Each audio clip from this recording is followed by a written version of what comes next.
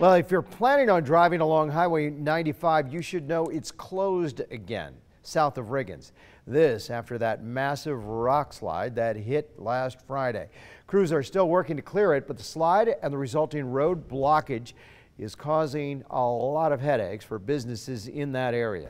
Our Shira Matsuzawa is here now with a look at the impact that the slide is having on a place that really counts on visitors from that beautiful river during the summer. Shira? That's right, Mark. You know, I spoke with two rafting outfitters today, and it's businesses like those that rely heavily on tourists every year around this time. But not only are they dealing with the pandemic, they're now being affected by that rock slide. All right, paddles ready? Rafters floating down the Salmon River is what typically greets visitors in Riggins around this time of year. But this year has been a bit slower. It's been quiet. I mean, we had a lot of cancellations coming from the south. Matt Lane is the owner of Wild River Adventures. He's been in business for 11 years. But this year, the pandemic has him treading rough and unknown waters. And I book some trips and then cancel some trips and book some trips and cancel some trips. It's been kind of a not the best year to own your own business. Mark Christensen is the owner and operator of Salmon River Experience in Riggins.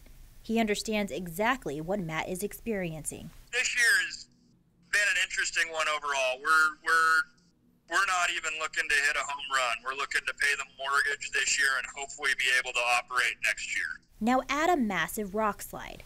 2 steps forward, 3 steps back. Been another big hiccup in the travel side of it.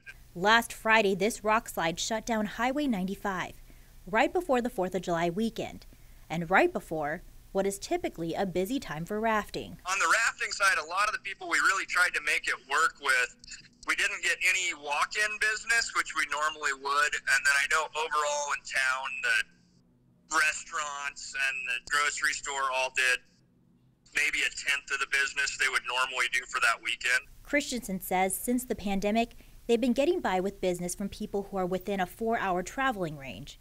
But the recent rock slide is blocking his business in more ways than one.